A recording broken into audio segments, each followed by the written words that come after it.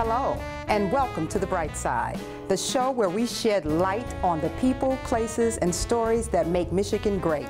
I'm Anneshia Freeman, the host for today. I'm coming to you from Grand Rapids, the home of the Grand Rapids Medical Mile, an area in the city bustling with medical facilities, colleges, and health research. In today's episode, we'll find out about being healthy in Michigan, not just physical health, but psychological, nutritional, and spiritual health too. In our first video, we will see how much the way you think affects your health and your life. We'll meet people who are seriously turning their lives around with a cognitive restructuring and resocialization program I call The Lies That Bind, the Legacy of the Locks.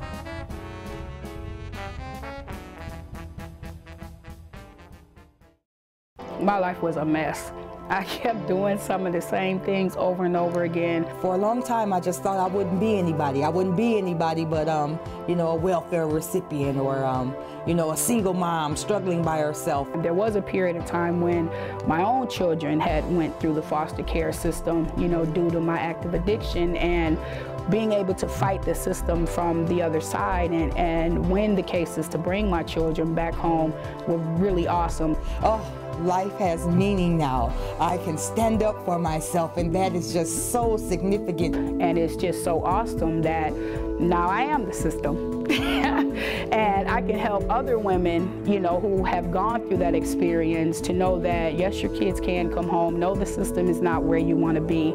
You just have to believe in yourself. It's really changed my life, and I've watched it change the lives of lots and lots of women who've gone through the program. The Lies That Bind is a cognitive restructuring and resocialization program based on the findings of several experts in the fields of neuroscience and psychology. And what these experts say is that everything you're doing as an adult, whether it's positive or negative, can be traced to an unconscious belief system that was developed during the formative years. I introduce people to their unconscious belief system. So what I do is I sit down with my clients and I do a formative years assessments where I talk to them for a couple of hours about their childhood. And once I have this information, I go back and I code their unconscious belief system. I give them their belief system on 4x7 laminated index cards. I utilize the cards well. I take them, I read the lie first of all, and I turn them over on the back, and on the back has the truth. It kind of unplugs me. It gives me a feeling of comfort, knowing that this is just a feeling, it's just a belief, and that I can change that belief. I don't have to believe that anymore. I don't have to live that lie. That's basically the way we get through the stressful times. You just read the card. A lot of people have said, Anneshia, why the lies that bind? That's a negative connotation. But I challenge myself. I say, yeah, Anneshia, but primarily, even though I introduce people to the truth, there's truth everywhere in society. There are so many programs that teach the truth, that present the truth, but there's not a lot of programs that expose the lies that are keeping people from internalizing the truth. So we can have a lot of programs on budgeting and home ownership and how to eat right and exercise, but if you don't, but there are some things people have to unlearn. So if I don't unlearn that I have to assume the responsibilities of others, you can give me all of the budget training classes that you want, but my issues make my budget. So my issues and my budget is already made out. I'm going to go assume other people's financial responsibilities. I'm going to pay people to act like they like me. That's an unconscious budget, and it's already solidified into my right brain. So if you don't help me restructure my thought process, even though you're giving me good information, it's hard for me to apply it. So my mission, my assignment on this earth is to expose the lies that bind people to negative relationships, to bad decisions. And so once I expose the lie, then they're more able to internalize the truth that is everywhere in society. So I've been out of relationships now for over 3 years, and I am just loving me. In fact, I'm finishing up an associate's over at Cornerstone, and I'm into another university working on my BSW at Spring Arbor. And so today's my first day actually at my second university. There's a lot of people change their lives, but I have yet to see the level of freedom that I have and that these women have that's been in my program I haven't seen it anywhere. Maybe it's out there, I just haven't seen it. If the truth will set you free, it must be a lie that has you bound. That's implied theology. If you shall know the truth, and we've heard that 1,000 times, and the truth will set you free. Well, if the truth will set you free, it must be a lie that has you bound.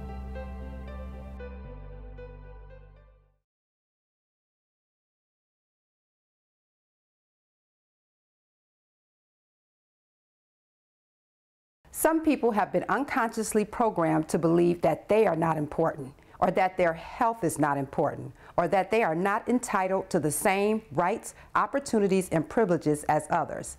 In the next segment, we will go to Central Michigan, where the Ingram Health Plan is challenging those negative beliefs by providing affordable health care to Ingram County residents who would otherwise have no access to basic medical health services.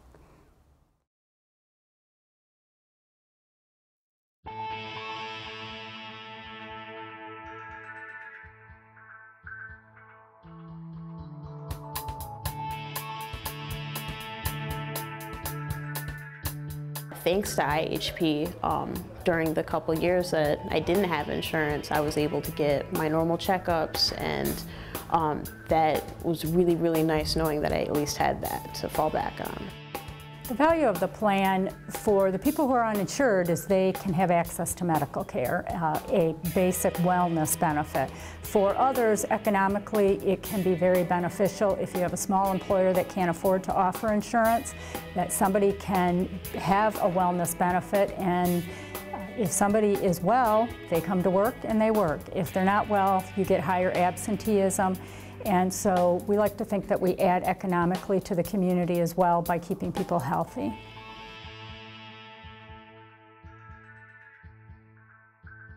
Hello, my name is Monique Gotch. I live in the Lansing area. Free medical care clinic got me signed up for Ingham Health. I had it for about a year, and it worked out really well. It took care of my needs, and then I went on my own in my own business, and then I could afford my own health care on my own. So I went off, and I'm grateful for it. So I applaud Ingham County for actually having a program like this, and I hope that other people can benefit.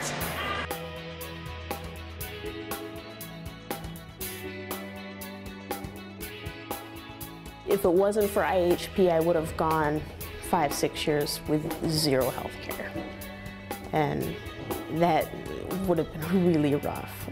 Without the health plan, the one inhaler that my doctor wanted me on was $120, and for a month, and it's not happening. But yeah, through IHP, I was able to get a generic version, and it was $5 a month.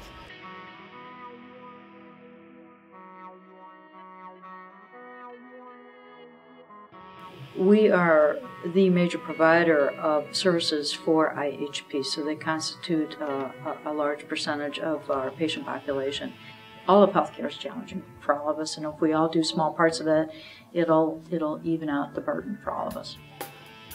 If you'd like to consider being an IHP provider, for primary care or specialty care, you can contact me at the IHP office. You can take your existing patients that perhaps don't have any insurance, and they can sign up for IHP, and that is a way you can take IHP. The other ability is we can limit the number of people who are assigned to your practice. So if you want to take 5 a month, if you want to take 2 a month, we can limit that amount of exposure. The couple times that I've had to move counties, I've always been like, do they have something like this?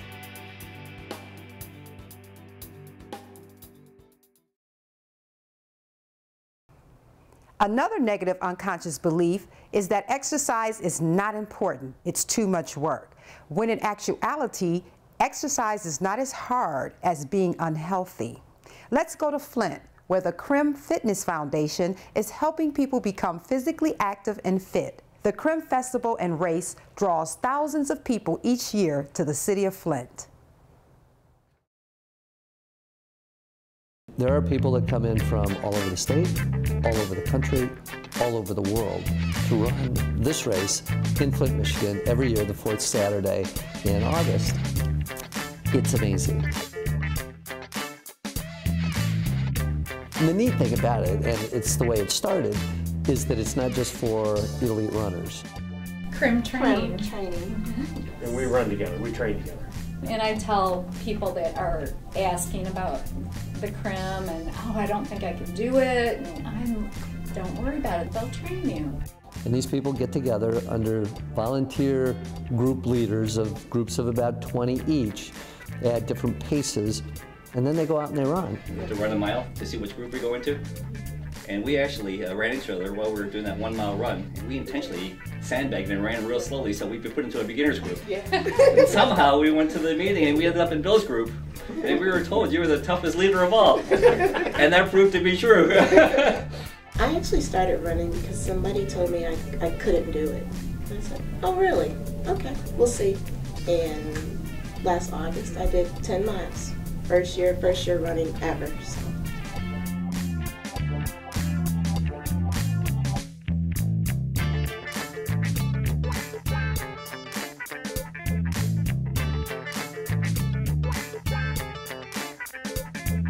This was a shirt that Mark put together for our running group. So how many were in our group, do you think? We were about 20, 25. The blue line, it's called the blue line. There's an actual 4-inch blue line that is painted the entire length of the course. And if you live on the blue line, that's a pretty cool thing. And the city has supported this race like no other place I have ever been. I think it's very crowded, so we're going to do something that's called wave starts, which is where you start people in increments, so it kind of spreads people out as they're running, it's less crowded. And then we're going to give all the participants a really cool technical running shirt. So it's the kind of wick-away shirt that they can actually run in rather than a cotton t-shirt. I think they'll really, really like that. We had a lot of fun in training because the guys would say, all right, who's run the farthest they've ever run in their life? And we'd go, right here. And we keep using the word fun. How much fun we had with the program, how much fun we have running, enjoy it. And for people in your audience who've never ran before, they're going to be puzzled. And they have to do it to experience it. It's just something you have to do. And you can do it. And you can do it. I didn't think I could. Yeah. Yeah, you can do it. The program is phenomenal. And it all culminates on race day.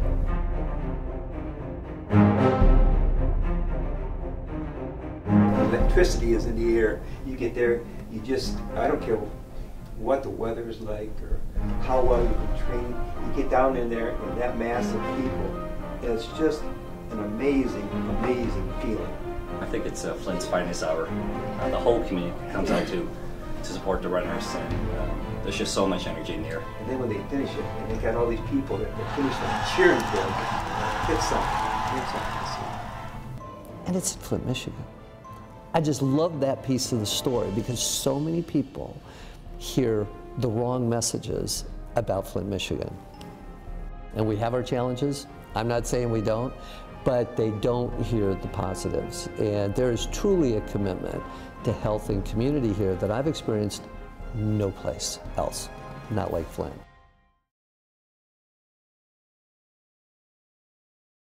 Another negative unconscious belief that some people have been programmed to believe is what they eat is not important as long as it tastes good, when the truth of the matter is that what one eats is very important.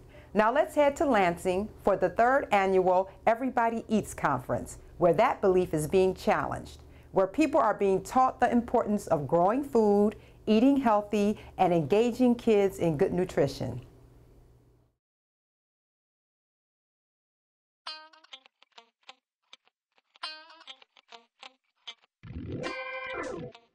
Well, everybody eats, so it's kind of a common denominator. We're all impacted by the food system, and so we have the opportunity for people from all segments of society to work together for the mutual benefit.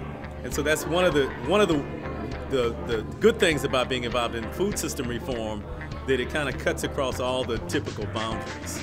It's for everyone. This event is for everyone to come to and learn about. Even if you're just an eater of food and you don't grow anything and you don't have a school garden or you're not doing an incubator farm, it's still something that you could come and learn about your food system and be closer to the people that grow your food. It's something that I guess I didn't really have in growing up. It was kind of just like, you know, we buy this food and we eat it, but seeing, you know, meeting people who actually are growing your food is just really exciting. And like, I'm not a farmer, but I still think growing food is really cool thing. We could simply just go into classrooms and say, here's a healthy food sample, and kids will be like, ooh, I don't like spinach, and they just won't want nothing to do with it. So we found if they grow the spinach seed, water the spinach, harvest the spinach, and then prepare the food as well, then they're all excited about it and they're more willing to try it. So we found that gardening is the best way to get through to kids rather than just handing them something and then them having the choice to say yes or no. They're a lot more likely to say yes if they're the ones that made it themselves.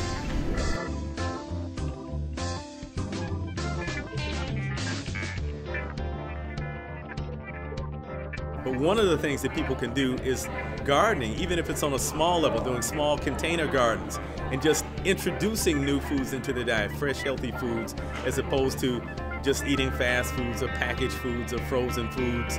There's ways to slowly begin to change your diet. But again, the main thing is once your thinking changes, you know, your outer reality also begins to change. 1 hour of gardening is like walking 2 miles. It's the equivalent of just standard gardening. And then if you're doing heavier gardening like shoveling, then it's a much higher steps per minute ratio. So there's a lot of physical activity. But this conference, I think, is a symbol of many, many people working for many years because they get it, that food is so important to our communities and building places people want to live. So.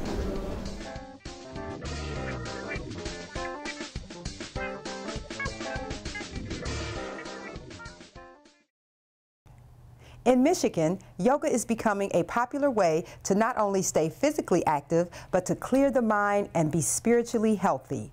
The Just Be Yoga Studio in Reeltown, Lansing is a donation-based yoga studio, keeping yoga affordable for everyone in the community.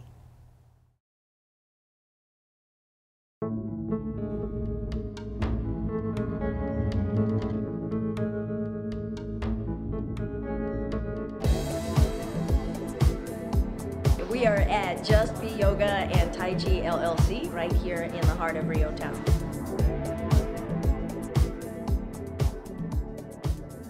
We are Lansing's only donation-based yoga studio, and so we're just all about community. We're about giving back to the community and offering holistic arts to the entire community. So it doesn't matter how much money you have, it doesn't matter whether you're flexible, it doesn't matter you know, whether or not you know anything about yoga or Tai Chi at all. Just get up, come give it a try, meet your neighbors, and have some fun.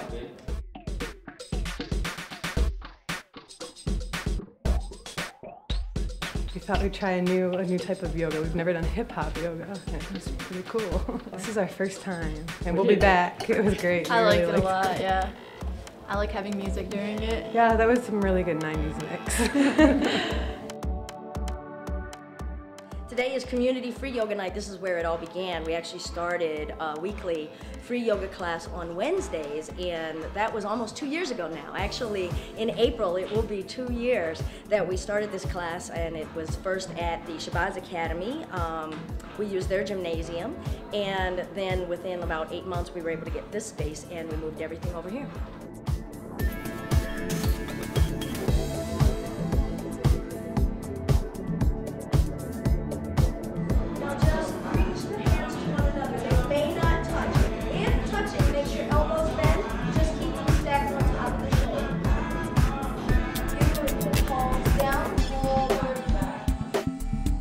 You know, being able to get in touch with what's going on for you besides the body. I think that we get all wrapped up in posture and, you know, can I get my heel behind my head? You know, that was never intended to be there, so don't worry, you don't have to get it there.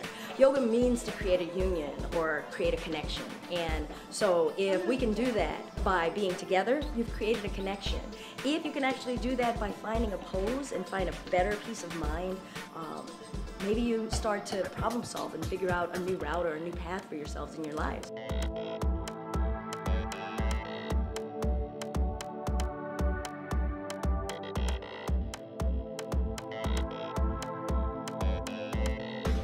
Yoga offers so much for you, mind, body, and spirit, and for community as well.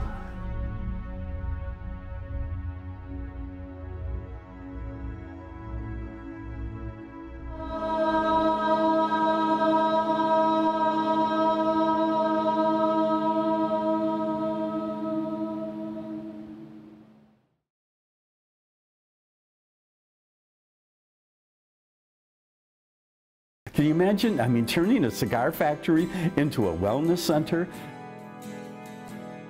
So now we're sitting in what is a former Albert Kahn design cigar factory that had lived its use, and then it was a furniture warehouse for many, many years, and that had lived its use. We've turned this into a wellness center. It's a place where there's different tenants, where there's a primary care that has medical primary care as well as dental.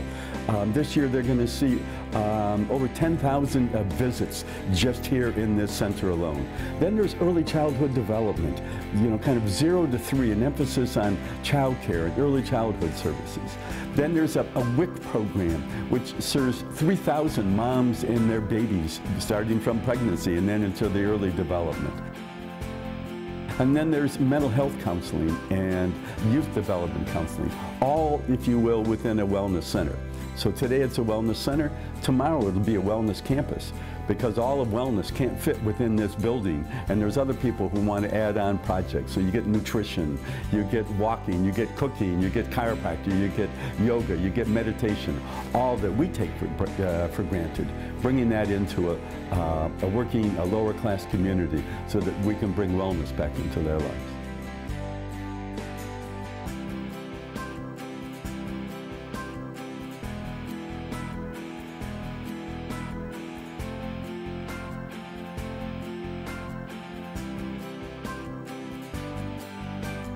When you look at developmental stages of children, okay, going into through their youth and whatever, the impact of nutrition, the impact of exercise, the impact of having a primary care doctor with you and with the family throughout it all. It's so important. How are we going to get a head start in all of the other developmental, in our education, okay, and in our financial well-being, if our health is challenged? So wellness is at the key of a lot of development work.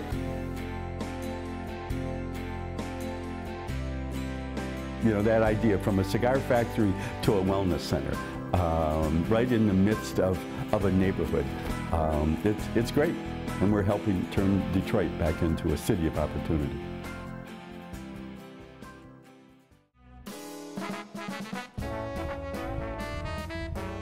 There are many ways Michigan is changing to become a healthier state through physical activity, nutrition, psychology, and peace of mind.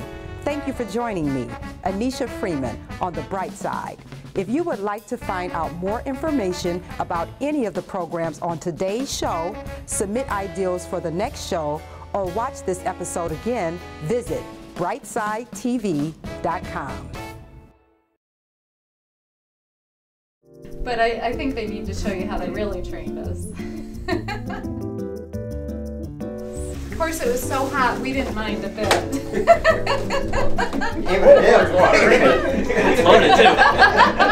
So you want the history and kind of how we got here? I don't know how much time you got, because I can talk a lot about this, guys. It just happens that my computer programming final was a 2-week take-home, open book, open note, good luck final that cured me of my desire to be a computer programmer. The Crim Festival, okay, start over. Why, were you ever the slowest runner? Never.